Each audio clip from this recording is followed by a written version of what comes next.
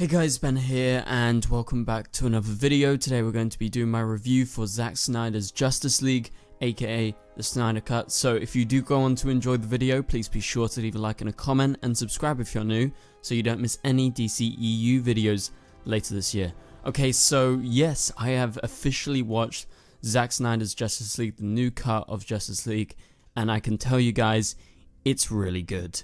Now, I'm going to be breaking it down and talking about it. However, I'm not going to go into spoilers for this because none of you guys would have seen the film as of right now, because the film comes out on the 18th of March and currently right now it's the day before the embargo lifts. So I'm not going to go into spoilers because there is a lot of spoilers when you actually watch this film. So I'm going to wait until the 18th and then we're going to do our spoiler review / Easter egg video where I'm going to break down all the Easter eggs in the film. So if you guys want to see that, please be sure to subscribe if you haven't subscribed and turn on notifications so you don't miss that out. I will be continually updating you guys. Follow me on Twitter at TheDCTVshow to stay updated, or follow my community page, which you can check out if you go to the channel page and you can just click the tab that says community next to playlists and videos. Anyway, without further ado, let's go ahead into this review. So this is all non-spoilers, so you guys are good, just watch the video and you'll see my thoughts. Okay, so if you are a DC Comics fan, you are going to love Zack Snyder's Justice League, and I'm a huge DC Comics fan, obviously you can tell by my channel,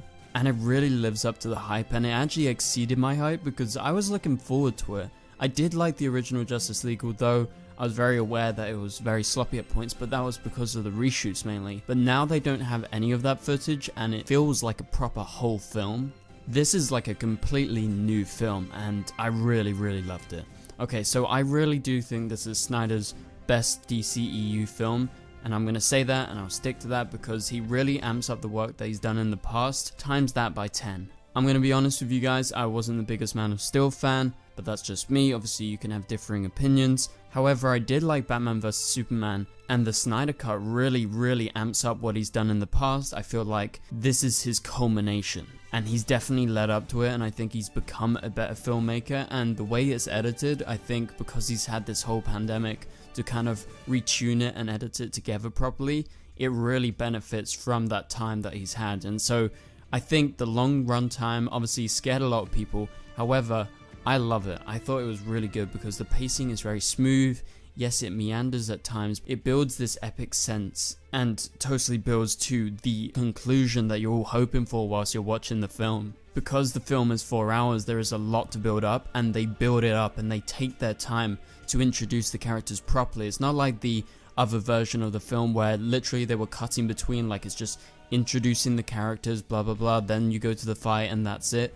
No, in this version, you see the extended stuff and they add in the context, and the context is very important because having watched this version, I'm like, I really like some of these characters a lot more, and I'll get to that in a minute. But yeah, so you have extended versions of the big battle scene, you have an extended version of the ending, and then they add in a whole new ending as well. So there's a lot to take in, and I think they really benefited from that extra context they was able to add in, because the original version of it really lacks when you look back in retrospective, and I can't fathom how they can cut out an entire storyline, like so much of the film, just in order to reach like a 2-hour run point, when it's clear this story was intended to be much bigger than it actually was in that original version of Justice League.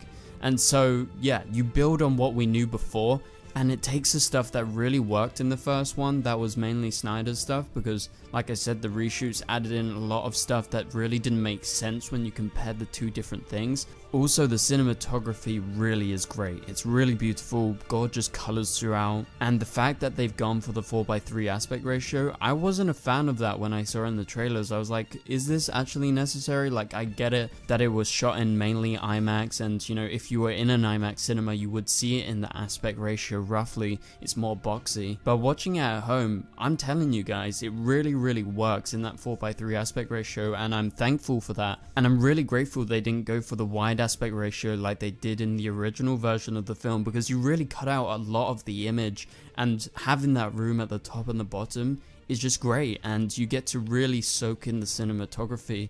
And I think they just have done such a great job visually in this film. Throughout the runtime, I think the cinematography is a great enticer to keep you engaged for that 4 hours, because you're constantly looking and you're like, wow, this is really actually very beautiful. And I mean, it's not always that common in superhero films that you have such great cinematography, so I think we really have to applaud them for this, because it's really great work. And I mean, I'm a cinematographer myself, and I have to say, my draw was dropped like half the time, so great job visually. Okay, so let's move on to my next point. There are a lot of differences in this film to what you guys have seen in the 2017 version. It feels like an entirely different film, because it doesn't go along at a normal pace like most superhero films that try and reach a 2 to 2.5 hour runtime.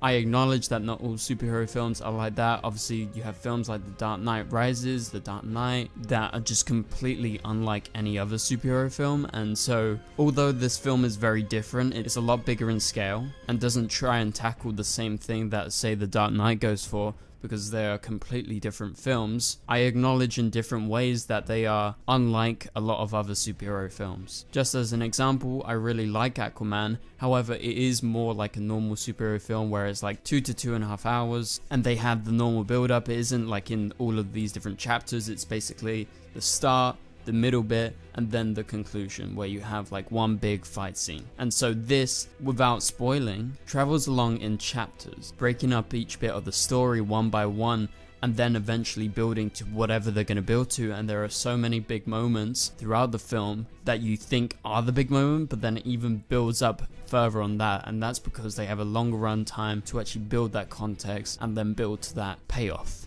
And although the word is kind of overused a lot, I really do think the word epic, in terms of its scale, is quite fitting. And I guess a comparison would be Lord of the Rings. Obviously, they're very different films. However, in terms of how long those run times are, and what it allows the films to build up, adding a whole lot of mythology, plus building up characters and teasing the threats to come and what's going to happen in like the final battle scene that you normally get. In those ways, I think it is pretty similar. And so basically the stakes are built up, and there's a lot more stakes than the original version of the film, because that original version cut out half of that context and it cut out half of the build up, meaning that the conclusion wasn't nearly as good. So the Snyder cut of Justice League really feels like a rounded film. That's what I'm trying to get at. Like, it's a really, really good, solid superhero film.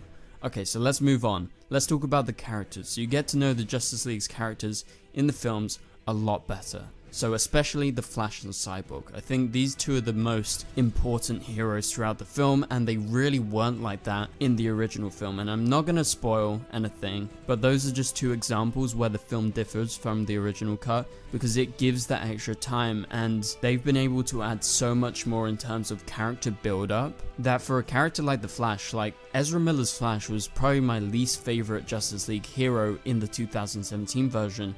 And now he's one of my favorites. So if that goes to show anything, it shows how much this version has changed. And in regards to Cyborg, there is literally a whole huge chunk that was cut out of the original film, and they've just added it in. Obviously they shot like a few extra scenes, but I don't think there was actually that much that they shot recently. Like, they just used unused footage and they properly completed his story arc, whereas the other film literally cut it in half. Like, not even half, like cut it in a quarter. And so just overall, there was so many additions that added up to a very good film. And so once again, without going into any spoilers, and remember guys, March 18th, that's when I'm going to release my full spoiler Easter eggs video, where I'll talk about everything that goes down in the film basically, and the huge, major, shocking kind of twists that made me go crazy, and the inner DC fanboy within me totally lost it. I can say that the way you see Steppenwolf, the main villain of the film, or so you thought, will totally change. Because again, that is another instance of the studio or whoever was editing it or was told to cut out half of the stuff. They missed out on a lot of his motivations and why he is doing all of these things. And the longer runtime has allowed his storyline specifically to be really good, and I really liked him, and now he's shot up to be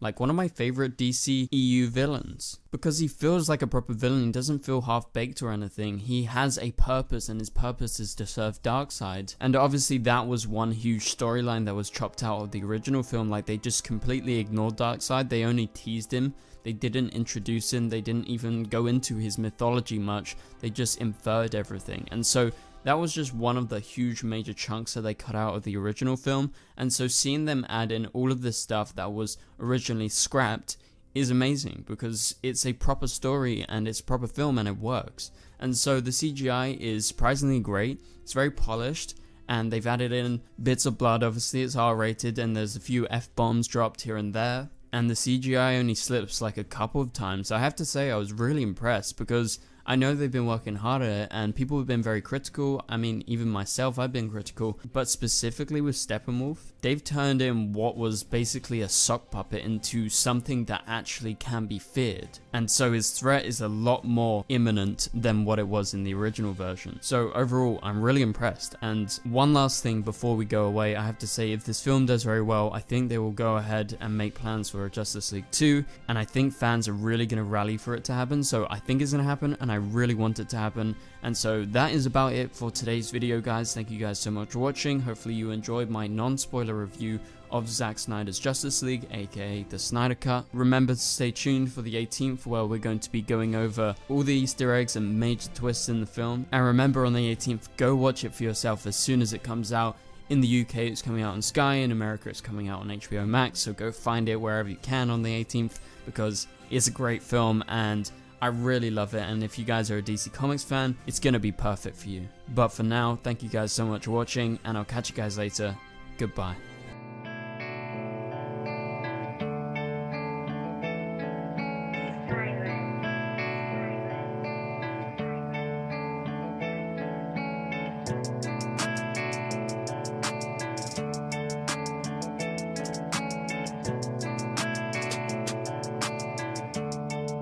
I see red.